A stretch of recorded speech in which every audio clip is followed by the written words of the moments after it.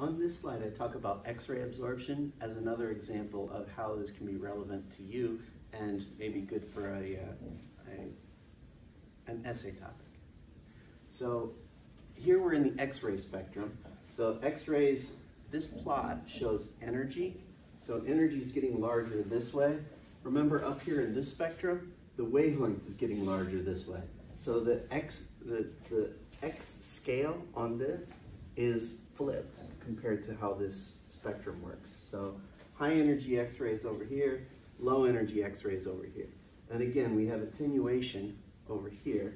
So what this says is for very high energies, since the attenuation is low, that means the X-rays will go a long distance through the material without being absorbed. Now the interesting thing is, there are three different lines drawn in this graph. One is for water. So you can see that water goes quite far through, and then as you get lower and lower in energy, the water absorbs the light, the X-rays, in a shorter and shorter distance. The same is true for bone, and the same is true for pure calcium. Now the interesting thing is, if you pick a wavelength or an energy, let's say in that area. So if you picked one in this area, and you shone X-rays on a body, anything that's mostly made of water, most of the X-ray is going to go through. Some of it will be attenuated, and so it won't come through. But if you pass through bone, so if the X-ray passes through bone, much more of the X-ray will be attenuated.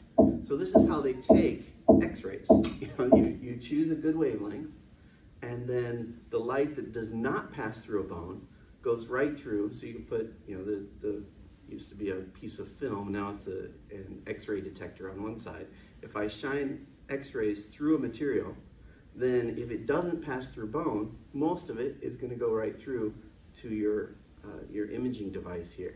If it does pass through bone, the X-rays will get absorbed, and so you can see the contrast then on the imager.